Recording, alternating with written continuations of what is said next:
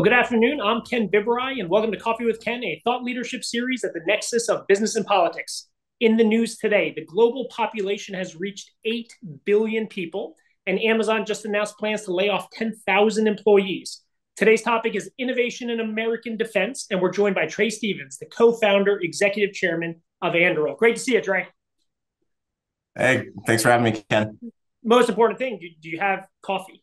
I mean, are you ready for this conversation? Let's just... You know what? I'm going to make my own pour over while we talk. I take coffee very seriously. I don't want to do the comedians in cars getting coffee thing where they're drinking bad diner coffee.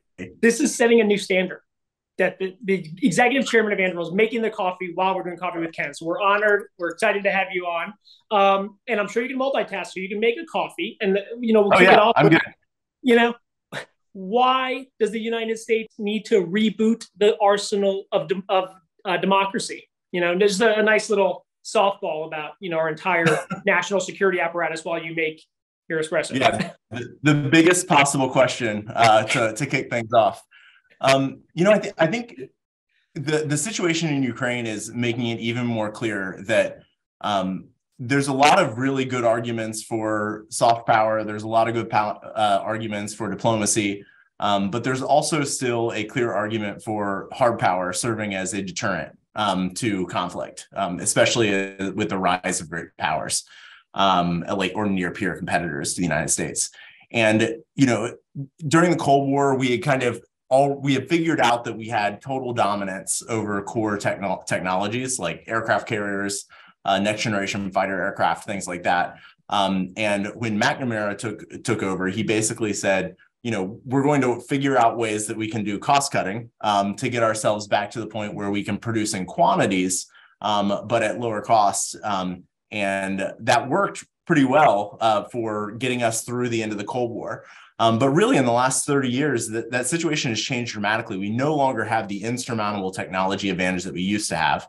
And the technologies that are going to be critical to deterring conflict in the future are capabilities like applied artificial intelligence, computer vision, mission autonomy, next generation command and control. Most of these are applications and technologies that are the tech behind them is more present in the private sector than it is in the public sector. It's with commercial technology companies that are optimizing ads, not in concrete basements in the DC metro area. So that's really what we're trying to do at Anduril. We're trying to figure out ways that we can bring the right talent back to working on the strategic problems of the future that will create that deterrent power.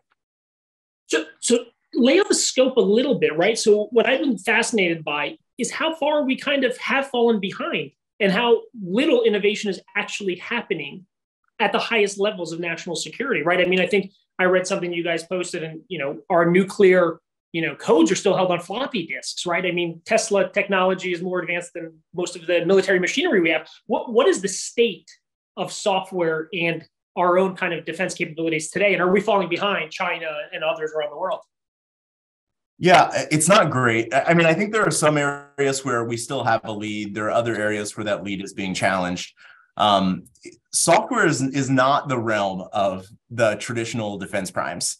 And I think that this is something that, without critiquing the, effort that they're putting into it or the patriotism of the people that are working at the primes, which is without doubt, it's just that the businesses aren't well optimized to recruit and retain the people that they need to build these critical systems. And, when you can go as a software engineer, graduating from a top tier university, you can go and make $500,000+ working for Google or Facebook or Snapchat or whatever. Like you're probably going to do that, particularly given that the culture is well aligned to reward engineers and to celebrate their achievements and accomplishments. Whereas the traditional defense industry is really not. It's not optimized for that sort of talent recruiting. And I think this is where the problem really becomes the most pronounced, where we just, the system as it exists today is not set up well for us to advance and win in those categories. And you personally have a little bit of experience on both sides of this, right? I mean, you spent some time in national security and intelligence overseas, and obviously at Palantir and Founders Fund. Talk a little bit about what was the aha moment for you when you actually thought, like, this could be something that you want to push forward, that you could create Anduril with Palmer, that this was something that you were going to spend real time and effort and energy on?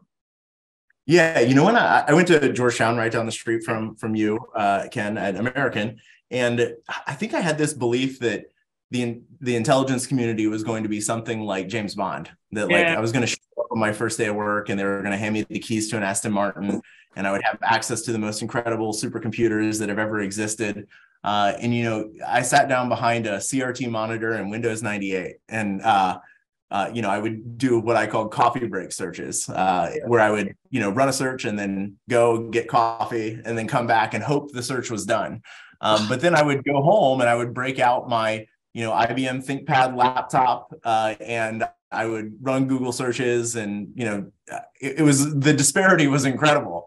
And it kind of occurred to me in, I guess, 2007, when I first saw a demo of Palantir, that something wasn't really matching up. Like the technologies, the tools that I was using internally to work on a really, really important mission were pretty different than the tools and technology that were available in the private sector that I didn't have access to for some reason. And so that was really like the turning point for me. When I joined Palantir in 2008, it was kind of mind blowing, the level of horsepower that the organization had. And I really haven't looked back since. I think there's just a tremendous opportunity to get our best and our brightest in these critical areas refocused on doing things that have meaningful strategic importance to the nation. Yeah. And drill down a little bit. I mean, because you're really at the heart of this, focused on software, on really enhancing innovation and technology within the defense ecosystem, right? I mean, as you mentioned, some of the primes are making the big aircraft carriers and submarines, but you're doing a lot of that hardware too. But really, the brain power is behind the scenes, right? And the AI and the innovation and so on. Talk a little bit more about your mission at Anduril, what lane you're trying to own vis-a-vis primes and others out there. Yeah, everything we build is like really latching onto the concept behind mission autonomy. We are building things that are intended to be low cost, they're intended to be attritable, and they're intended to be autonomous. And there are plenty of really, really smart metal bending engineers all over the world that are building things like submarines and aircraft carriers and fighter planes, and you can do that with enough aerospace background or enough shipbuilding background. What we're saying is not that. We're not coming in and saying like we're going to build the next aircraft carrier. We're saying we need to create asymmetric advantages. And those asymmetric advantages aren't necessarily these incredibly expensive, exquisite, bespoke systems. It's leveraging commercial technology to build things that are very low cost, and then use the software to pile drive in behind it to make these capabilities incredibly high end, incredibly functional and useful to the warfighter, without it becoming a bloated defense program that we've become so familiar with in the government space. And so much of an ancillary benefit, I would imagine, is just the human capital and potential being able to repurpose elsewhere and focus an attention on other mission critical aspects of broader national security priorities, right? I mean, if you can create something that's mission autonomous, right, then you have 5 less eyes focus on that and then they can focus on other things, right? I mean, how much of that is part of the value prop that you're uniquely kind of, pitching? Yeah, but there's a bunch of ancillary benefits. It's like, it's cost reducing, which is huge. I believe that it's possible for the U.S. Defense Department to cut their budget by hundreds of billions of dollars. I think we only do that if there are new entrants to the space that are introducing new technologies that, save that, where they're making tens of billions of dollars in the process. And so I think there's a real business case there. The second thing is it does take the warfighter out of harm's way, which is incredibly important, obviously. The future of conflict is not throwing millions of bodies into battlefields against each other. It's leveraging these asymmetric autonomous capabilities to dominate a battle space and create a deterrent impact to prevent conflict. And I think that's an important part of what it is that we're doing. The other aspect of this that I think is really important on the autonomy front is humans are really good at a certain set of things, like really, really good. Like we are good at decision making. We're good at, ethical frameworks. We're good at making really tough calls on a moment's notice. Computers are really good at other sets of things. They're good at never falling asleep and not making mistakes that are simple. And I think what we can do is we can empower the warfighter with capabilities that do what the computers do really well to free up, as you said, the humans to have cycles left to do the things that we're really good at.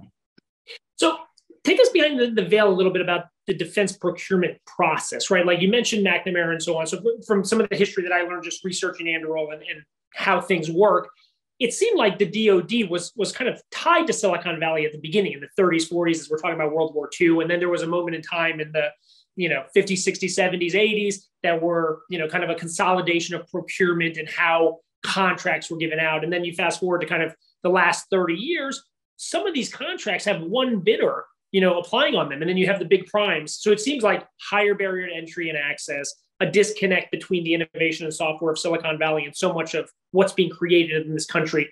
How does procurement work, right? Like, how was it 5 years ago and how are you disrupting it? Maybe that's a better kind of, target.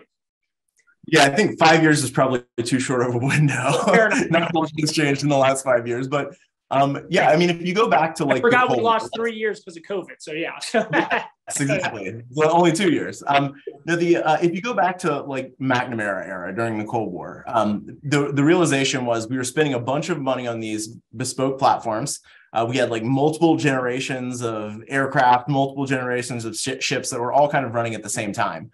And there was this realization that the spending was going to get out of control, that we already had technical dominance. We should focus on production. We should focus on cost reduction. And that kind of carried us out through the end of the Cold War. And then in 1993, Secretary William Perry called together a group of the industry leaders in the defense sector in what colloquially became known as the Last Supper. And he said, consolidate or die. With the party is over. We're going to get much more lean, much more efficient. And thousands of defense contractors narrowed down to like the 10 that we know today through massive consolidation over time. And this is leading to what you just mentioned, Ken, which is like, there's one or two, maybe two bidders on most of these platforms. There's these defense specific companies that own a significant proportion of defense spending. And the also rans in the innovation ecosystem have a very hard time breaking in.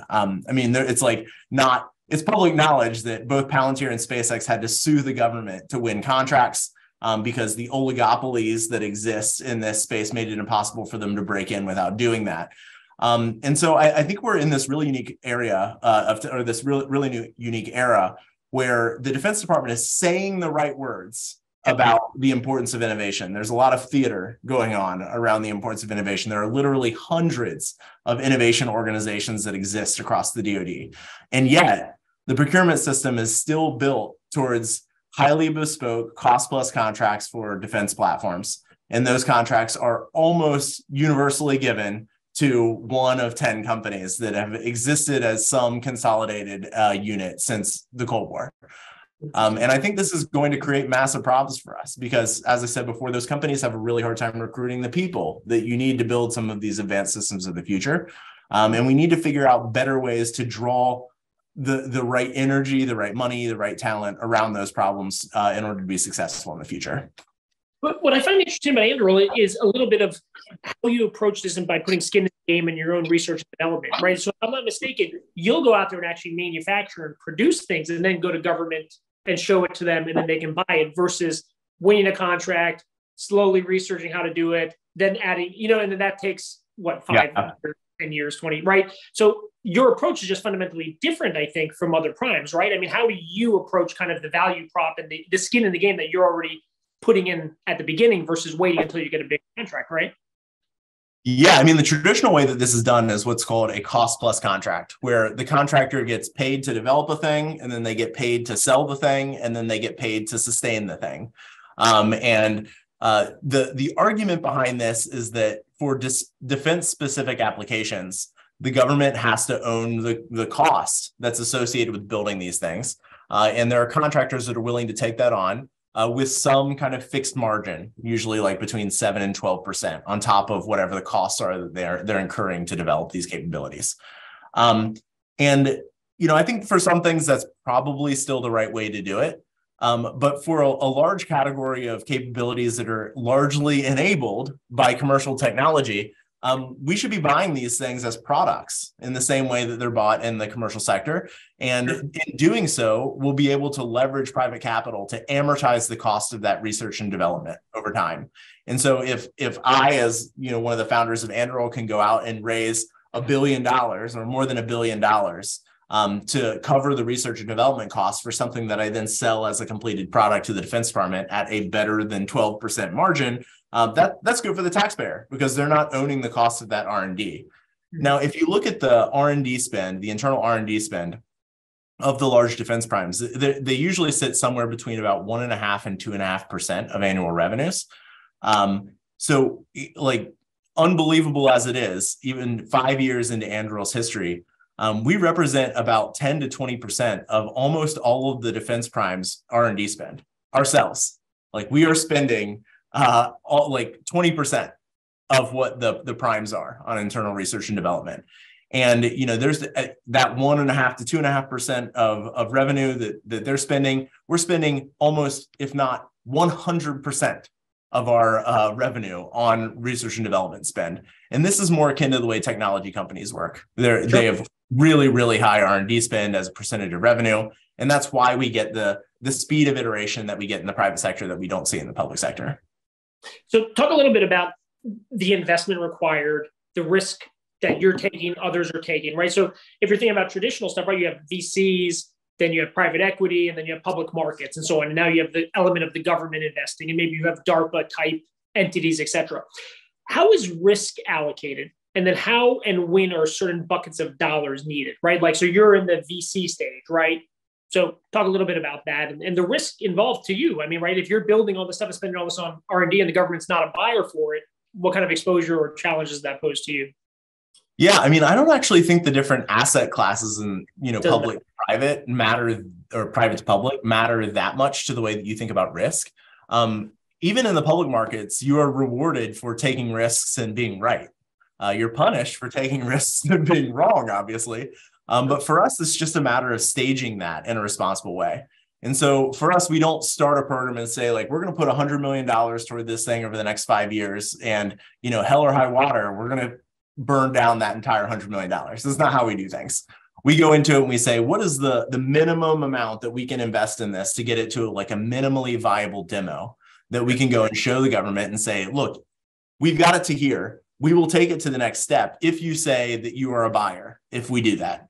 And if they say, yes, we're signaling this is a mission set that we're looking to solve.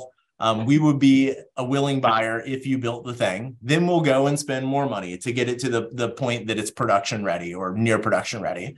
And we just want partnership with the government in that process. We don't want them to fund all of our research and development. We just want signaling that they're a willing buyer if we were to do the thing that we set out to do.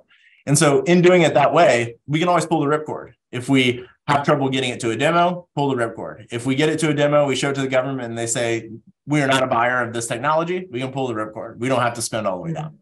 Got it. And talk a little bit about some of the products and some of the success to date, right? Customs border security, some of the towers you've created, drones, obviously almost now synonymous with Anduril. What have you had success with? What's in the pipeline? Where are you headed in the kind of next 12 to 24 months? Yeah, I mean, again, the core for us is mission autonomy. So we're building autonomous systems. The starting point for that was our counter intrusion capability, which is, you can kind of think of it as like a 30-foot tower with a series of sensors on top of the tower that will send notifications to the users in the field, the security officers in the field, that tell them when things are happening in their area of responsibility. So it will say, there's a person, here's what they're doing in your area of responsibility. Here's an aircraft, here's what it's doing in your area of responsibility. Here's a vehicle, here's what it's doing. And you allow the human to make the decision with what they're going to do with that information.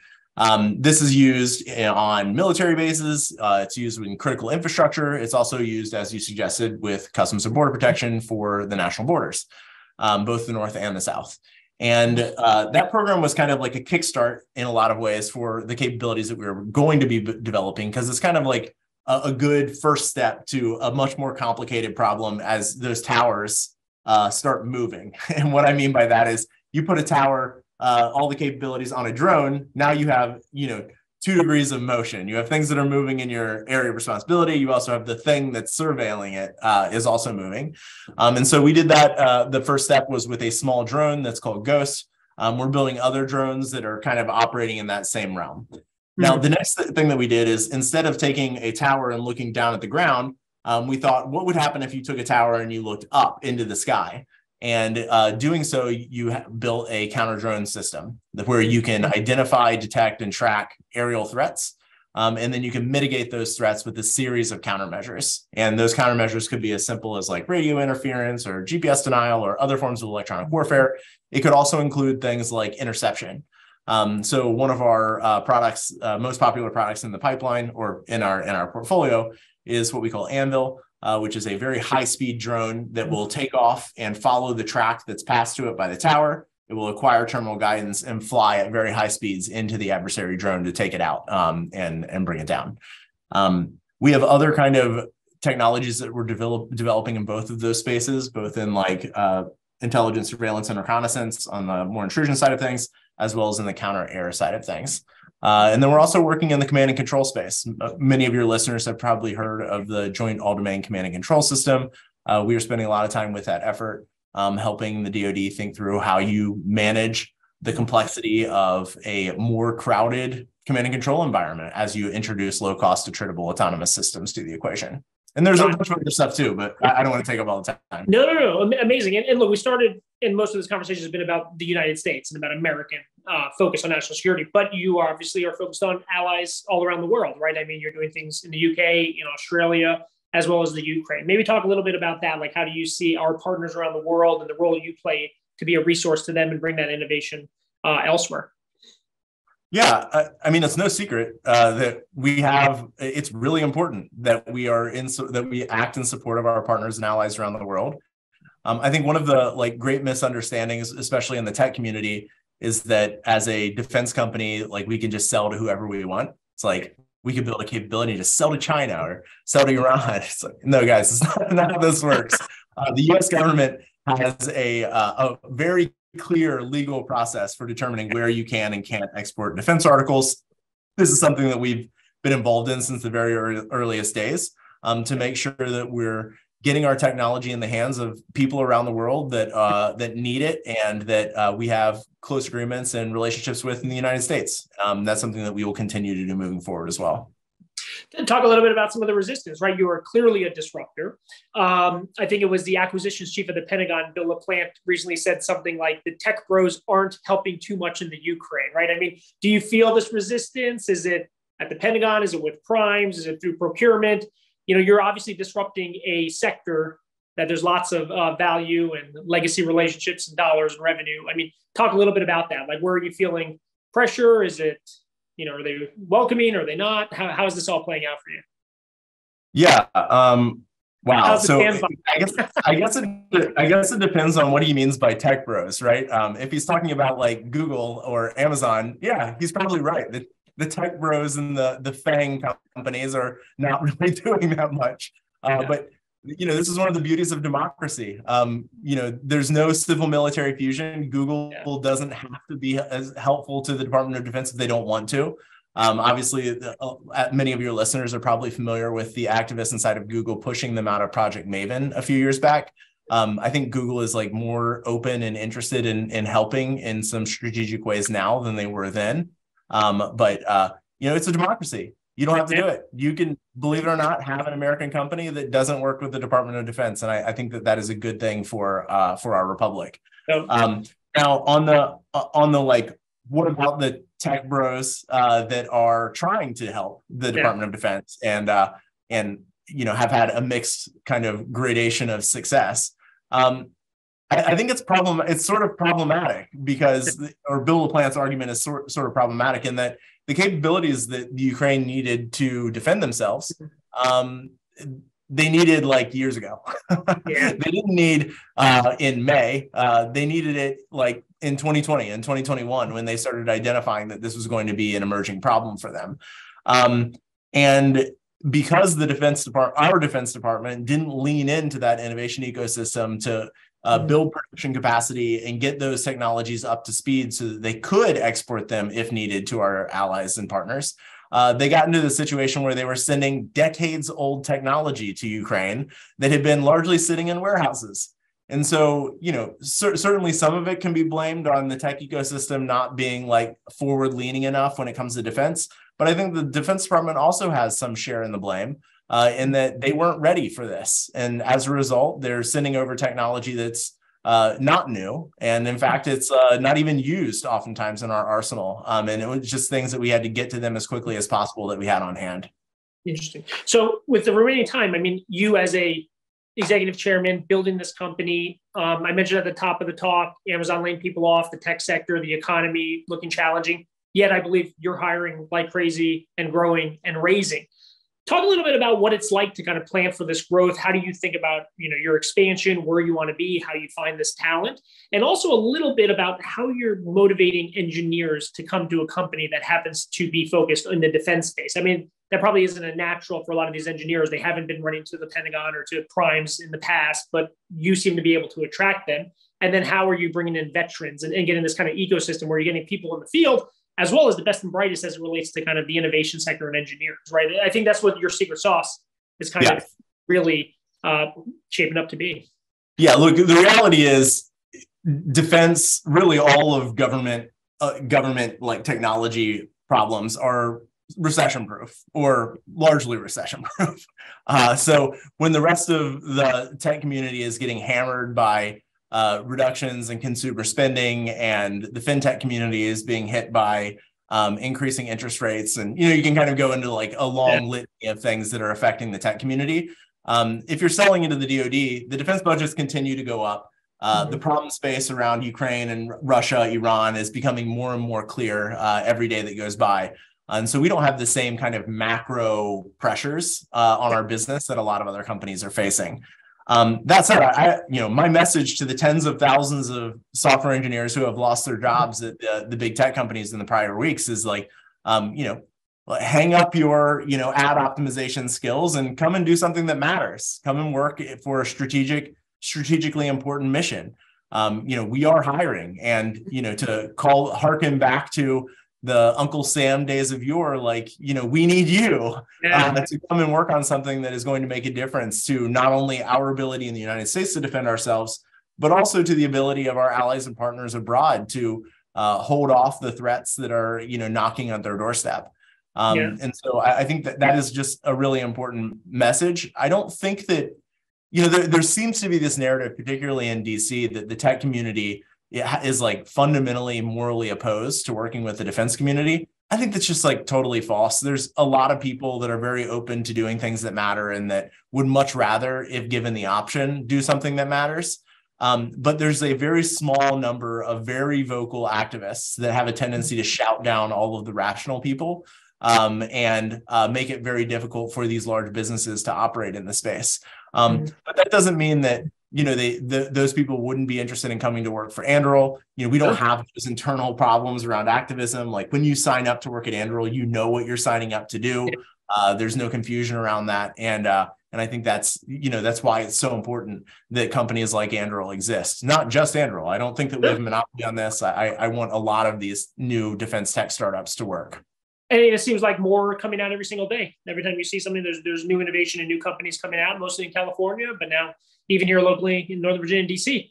Totally. Trae, thank you for raising the bar on what you guys are doing at Anduril as it relates to national security and defense. Thanks for raising the bar by making your own coffee on Coffee with Ken. I set a new standard everywhere you go. This is where we want to be. But appreciate you taking the time. It's great to connect, and it's been amazing to watch your growth and what you guys are working on. Thanks so much, Ken. Excellent. Everybody tuning in, you can visit coffeewithken.com to subscribe, catch up on past sessions, and also tune in on Spotify, iHeartRadio, and Google Play. Trae, talk to you soon, man. Thanks, everyone.